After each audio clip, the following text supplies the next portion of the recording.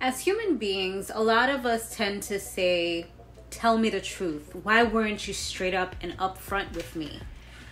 But I would like to share a clip with you which shows what someone who has narcissistic personality disorder, or perhaps another personality disorder that lacks empathy, would say. And if they were to say these things to you up front, upon meeting you and having that initial conversation, would you still decide that you wanted to be with that person if you heard these words? I'm not gonna love you. I just want you to love me. I can't love anyone but myself. But I feed off of the love of other people. Lucky for me, I know exactly how to make you fall in love with me. First, I'll be everything you've ever wanted. Charming, funny, thoughtful, smart, romantic. Life with me will seem like a fairy tale. The first month, you'll be so swept off your feet. There'll be moments that your intuition picks up red flags, but I'm so used to explaining those away. You'll get over it quickly. You want to believe that I'm as great as I seem to be, so I'll let you. Now that you're completely infatuated with me, I'll get you to trust me.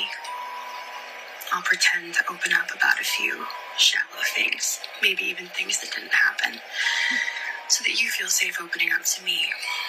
I don't care what you've been through, but I need you to open up to me so that I can see your weaknesses. I'll pretend to care about your traumas, your insecurities, your fears, all the while making a detailed list about every single one of them so that I can use them as ammunition against you later. After 2 or 3 months of this, you'll think that I'm so wonderful you're completely in love. And that's when I have to test you. I have to see if you're really as infatuated with me as you seem to be. If you're as intoxicated as I need you. So I'll do something that should be unforgivable. Maybe I'll lie or cheat. Maybe I'll say that I'll call you and then leave you up all night wondering where I am. Something that most people wouldn't be able to forgive. But I need you to forgive me, because I know that if I can get you to forgive this occurrence, I have you trapped.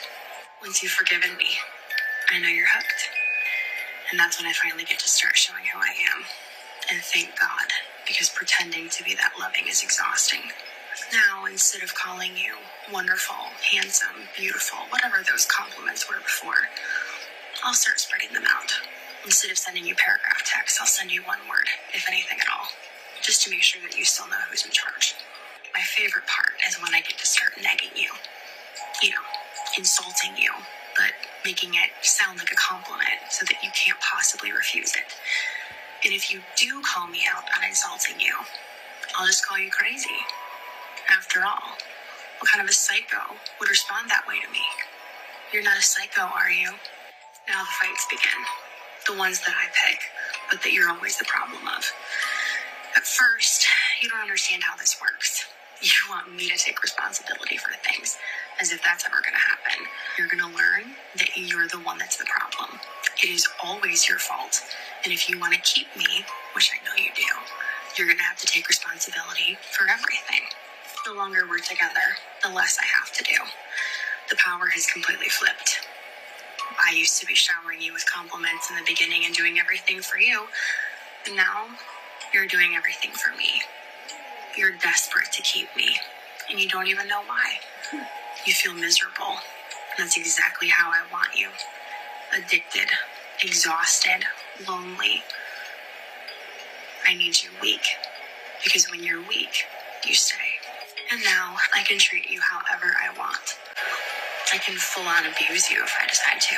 I can cheat on you. I can lie to you. I can use you. You do everything I say because, of course, I'm in complete control. Your sense of reality is eroded.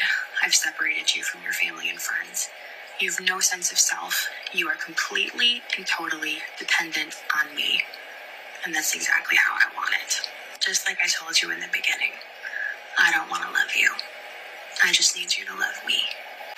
And now, You do. Once again, I posed a question for you guys. After hearing all those things, if someone were to honestly and truly say those things, would you still decide to pick them? I guess that's why they say ignorance is bliss, because you got a chance to share all the good moments until you found out who they were, and then you say, why didn't you tell me who you were? But if they did, would you really?